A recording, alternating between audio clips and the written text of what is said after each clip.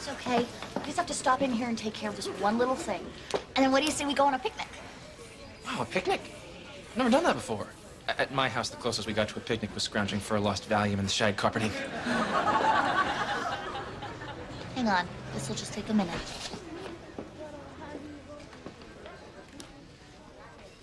You must be Marnie? That's right, Dad. It's me. Okay, you wanted a minute to explain why you abandoned our family 12 years ago? Why don't you also explain why you tried to kidnap us? Or what you did with the cash from my college savings account? Or maybe you'd rather start with your other family. How do you think I felt when I found out my prom date was my half-brother? Well, go ahead. I'm listening. Oh, by the way, Dad, this is Nate. Nate, Dad. How's it going? Can I talk to you for a second? This is the little thing you had to take care of? Yeah, don't worry. I'll be quick. That man's ruined my entire life. I'm not going to let him ruin our morning after. Oh, come on, Marnie. I didn't ruin your entire life. 36%. That seems fair. I have a large soy latte for a selfish, rotten, deadbeat dad who can choke on this for all I care.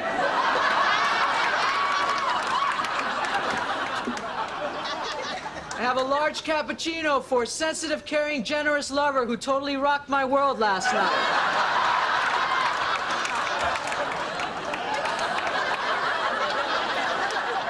And a small macchiato for... Lady, I get that you hate your dad, but I can't say this out loud.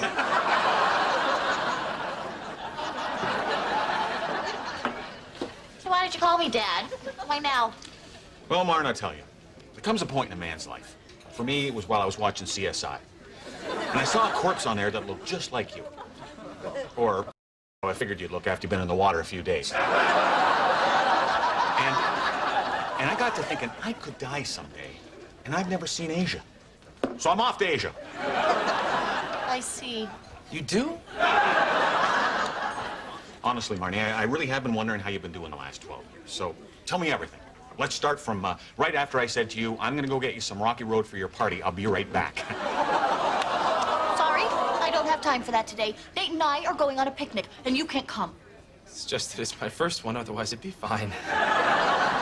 No, forget about him, Nate. He certainly forgot all about his wife and children. And other wife and other children. Hey, I was a great father to that other family. They wanted for nothing. I bought other Marnie a car at 16. Other Marnie? I like the name. Plus, when you have two families, that eliminates slip-ups.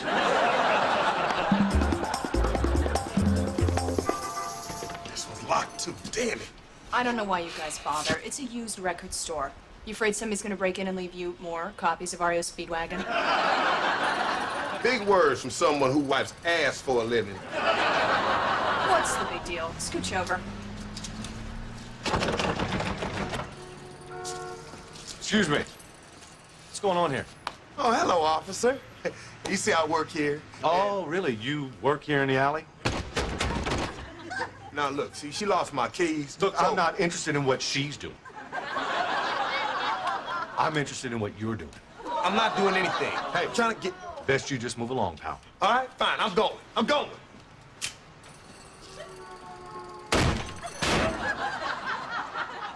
Hey, hey! Don't forget your bag.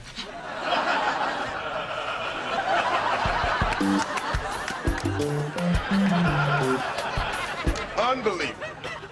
You kick a door in front of a cop and nothing happens. I used to want to be rich.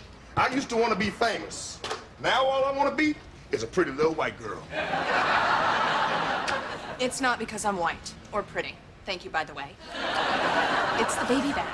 What? Everybody loves you when you got a baby bag. Go ahead, try it. Hell no. I'm telling you, this thing is magic. You can have an open beer in one hand and a tire iron covered in blood in the other, and all you're gonna get is smiles. Go ahead, give it a try. Damn. This thing is heavy. Where do you think I keep the beer? You know, if you pretty little white girls ever organize, you can make one hell of a game.